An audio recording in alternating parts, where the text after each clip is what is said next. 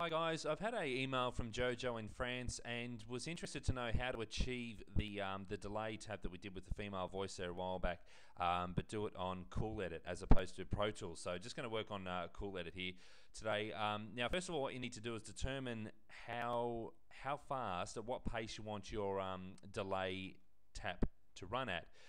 And usually when you're doing a delay tap, you're putting it up against some music. So I've just got a basic beat here. If I hit play, basic beat running there. Now from beat 1 to beat 2, if we highlight that selection, our time down here is about 470 milliseconds. Now that's beat 1 to beat 2. In the middle here we have the half beat. So we're going to take it to the half beat. And we now have a time of 234 milliseconds down here. So we know that that's the time that we need. Now we're going to switch windows and go that we've got ready to go, and I'm going to delete the delay, sorry, the FM bit at the end here.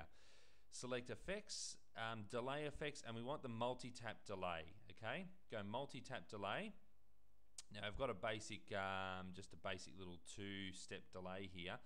So our number, if you remember, it was 234. So we're going to type 234 into that parameter there, and 234 into here as well. Let's set the feedback at about 50%. We'll show you what happens shortly with that. Now 234 again in there, 234, 50%, and close enough. And if we hit OK, now you got this nice FM kind of delaying through there.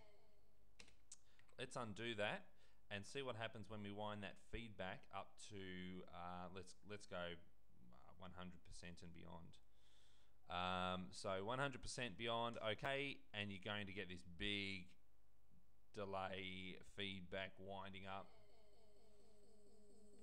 It comes up really nice. Now, not sure if you can hear that properly, but have a play around with that. The other thing to have a play with is when you're going to delay effects, multi-tap delay, take one of the delay units, because we're running 2 here, halve that figure.